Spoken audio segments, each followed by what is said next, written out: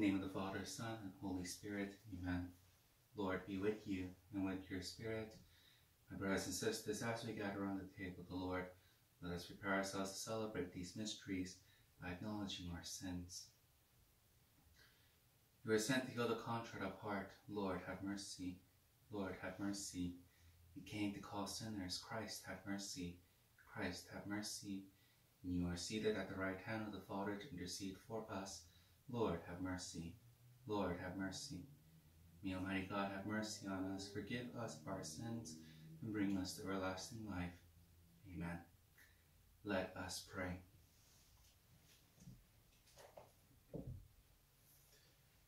Grant, we pray, Almighty God, that celebrating the mystery of the Lord's resurrection, we may merit to receive the joy of our redemption. Through our Lord Jesus Christ, your Son, who lives and reigns with you in the unity of the Holy Spirit, God, forever and ever. Amen.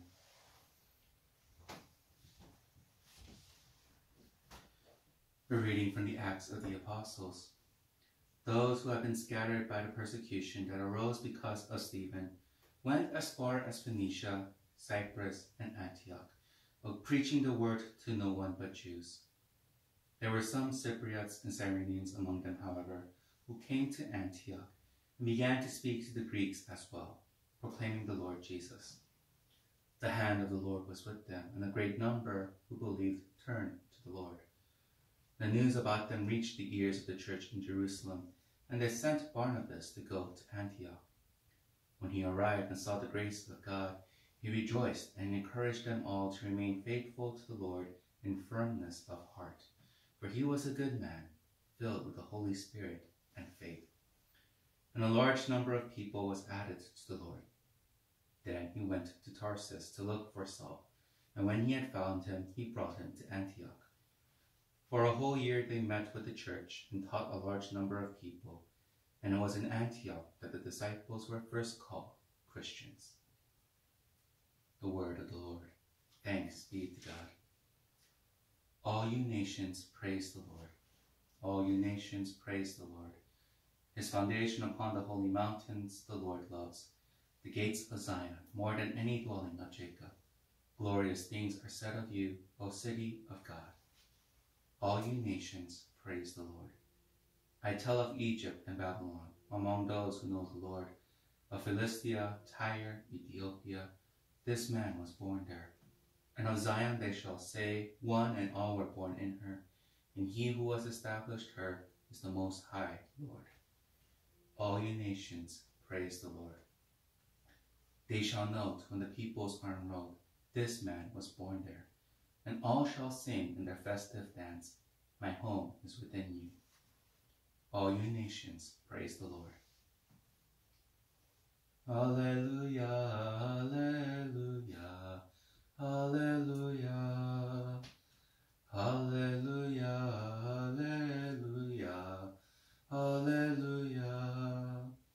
My sheep hear my voice, says the Lord. I know them, and they follow me. Alleluia, alleluia, alleluia. The Lord be with you, and with your spirit. Reading from the Holy Gospel according to John. Glory to you, O Lord. The feast of the dedication was taking place in Jerusalem. It was winter, and Jesus walked about in the temple area on the portico of Solomon.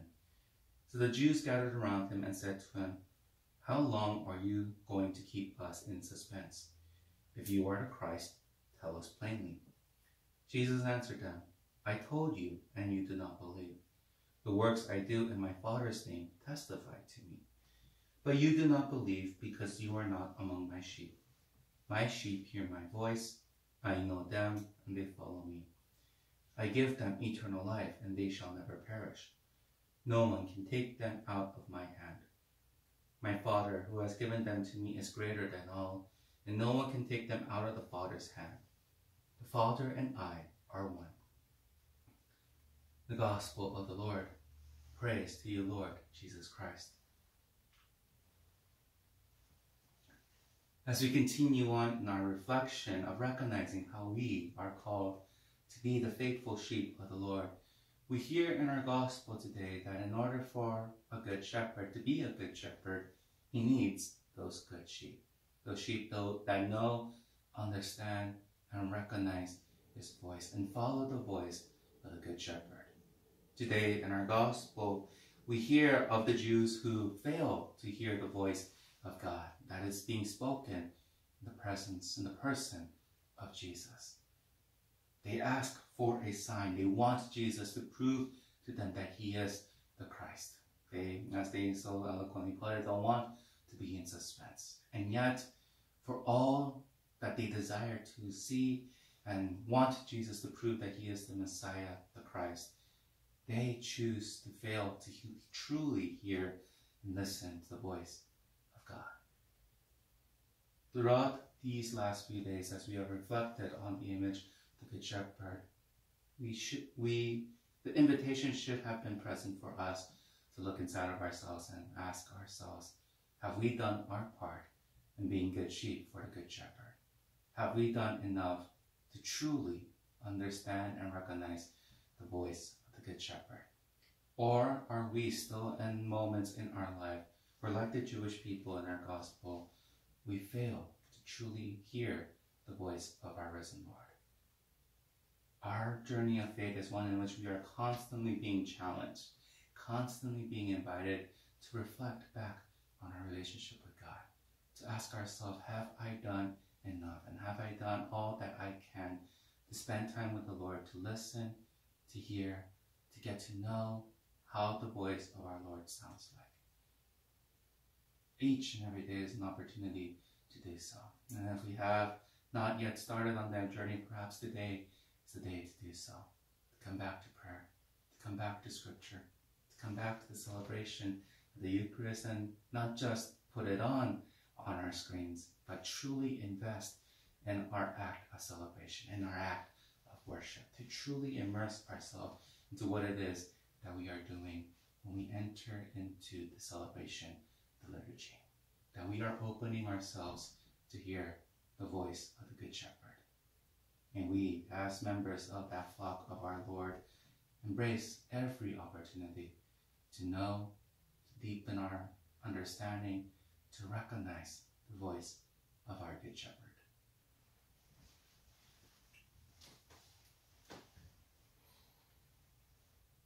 And so with trust in our loving God, we bring to him our prayers and our petitions.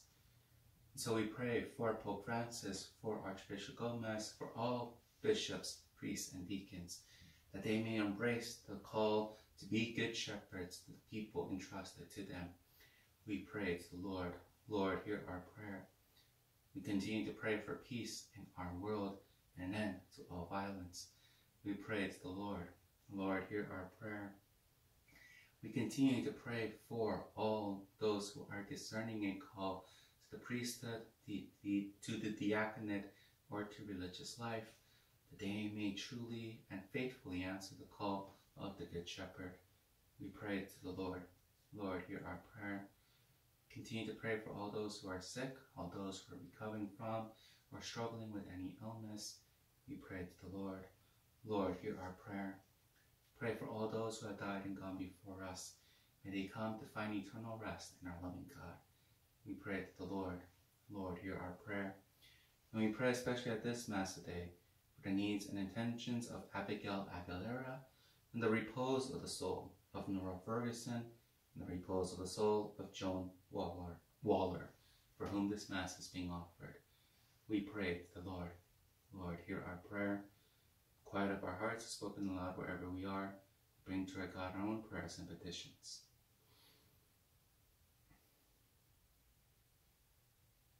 For these we pray to the Lord. Lord, hear our prayer. Loving and merciful God, listen to the prayers we humbly bring before you, as we ask them, trusting in Christ our Lord. Amen.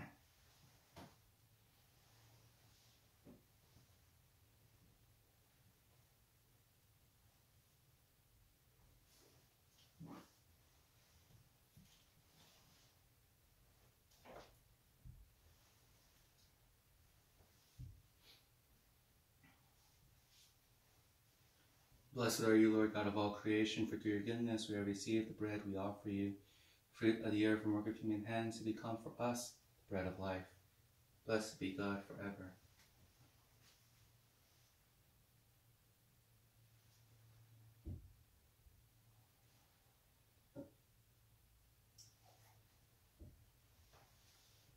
Blessed are you, Lord God of all creation, for through your goodness we have received the wine we offer you, fruit of the vine and work of human hands, who become for us our spiritual drink. Blessed be God forever.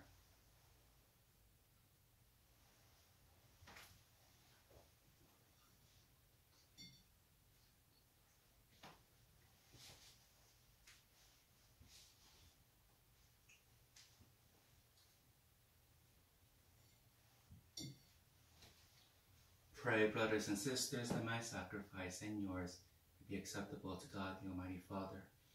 May the Lord accept the sacrifice at your hands for the praise and glory of his name, for our good and the good of all his holy church.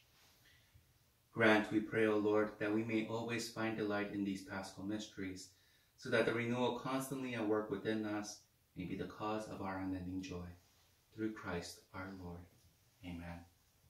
The Lord be with you, and with your spirit. Lift up your hearts, we lift them up to the Lord. Let us give thanks to the Lord our God. It is right and just. It is truly right and just, our duty and our salvation at all times to acclaim you, O Lord. But in this time above all, to laud you yet more gloriously, when Christ, our Passover, has been sacrificed. For with the old order destroyed, a universe cast down is renewed, and integrity of life is restored to us in Christ. Therefore, overcome with paschal joy, every land, every people exults in your praise, and even the heavenly powers with the angelic hosts sing together the unending hymn of your glory as they acclaim.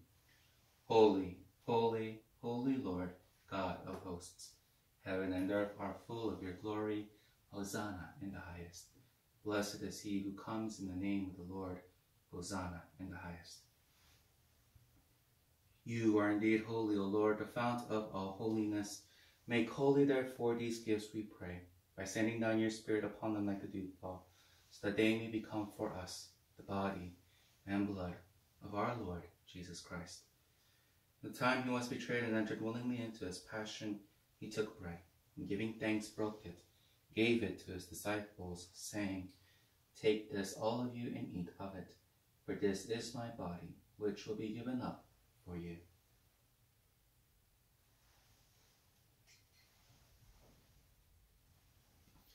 In a similar way, when supper was ended, he took the chalice, and once more giving thanks, he gave it to his disciples, saying, Take this, all of you, and drink from it, for this is the chalice of my blood, the blood of the new and eternal covenant, which will be poured out for you and for many for the forgiveness of sins.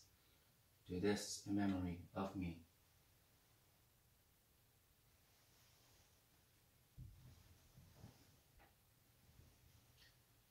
The mystery of faith. When we eat this bread and drink this cup, we proclaim your death, O Lord, until you come again. Therefore, as we celebrate the memorial of his death and resurrection, we offer you, Lord, the bread of life and the chalice of salvation, giving thanks that you have held us worthy to be in your presence and minister to you. Humbly we pray that, partaking of the body and blood of Christ, we may be gathered into one by the Holy Spirit. Remember, Lord, your church spread throughout the world, and bring her to the fullness of charity, together with Francis our Pope, and Jose our Bishop, and all the clergy. Remember also our brothers and sisters who have fallen asleep in the hope of the resurrection, and all who have died in your mercy. Welcome them into the light of your face. Have mercy on us all, we pray, that with the Blessed Virgin Mary, Mother of God, Our Lady of the Assumption, with Blessed Joseph, her spouse, the blessed apostles and all the saints who have pleased you throughout the ages, we may merit to be co-heirs to eternal life, and may praise and glorify you through your Son, Jesus Christ. Through him, and with him, and in him, O God, Almighty Father, the unity of the Holy Spirit, all glory and honor is yours forever and ever. Amen. At the Saviour's command, informed by divine teaching, we dare to pray. Our Father, who art in heaven, hallowed be thy name. Thy kingdom come, thy will be done, on earth as it is in heaven. Give us this day our daily bread, and forgive us our trespasses, as we forgive those who trespass against us, and lead us not into temptation, but deliver us from evil. Deliver us, Lord, we pray, from every evil. Graciously grant peace in our days, that by the help of your mercy we may be always free from sin and safe from all distress, as we await the blessed hope, the coming of our Savior, Jesus Christ. For the kingdom, the power, and the glory are yours, now and forever. Lord Jesus Christ, who said to your apostles, "Peace I leave you, my peace I give you," look not on our sins, but on the faith of your church. Graciously grant her peace and unity in accordance with your will, live and reign forever and ever. Amen. Peace of the Lord be with you always, and with your spirit. Let us offer each other a sign of peace. Peace be with you all. Lamb of God, you take away the sins of the world, have mercy on us. Lamb of God, you take away the sins of the world, have mercy on us. Lamb of God, you take away the sins of the world, grant us peace.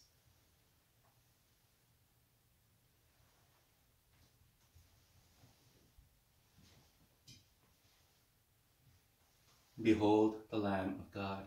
Behold him who takes away the sins of the world. Blessed are those called to the supper of the Lamb. Lord, I am not worthy that you should enter under my roof, but only say the word, and my soul shall be healed.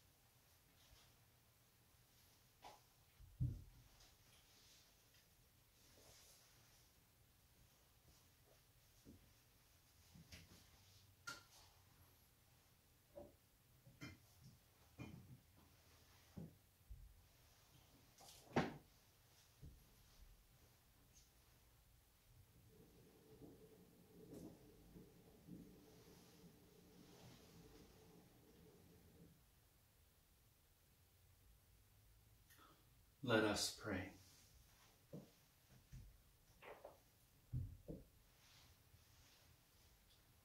Hear, O Lord, our prayers, that this most holy exchange by which you have redeemed us may bring your help in this present life and ensure for us eternal gladness.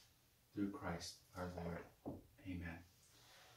Just a quick announcement that today, for my day off, I'm going to go homebound to LA to visit my family, and have been given an opportunity to spend the night there. So we will not have our daily Mass tomorrow on Wednesday. We will resume our celebration of daily Mass together on Thursday, but just as a reminder, just as an announcement, that we will not have our daily Mass tomorrow on Wednesday. The Lord be with you and with your spirit. May Almighty God bless you, Father, Son, and Holy Spirit. Amen. Go in peace to learn to recognize the voice of the Good Shepherd. Thanks be to God.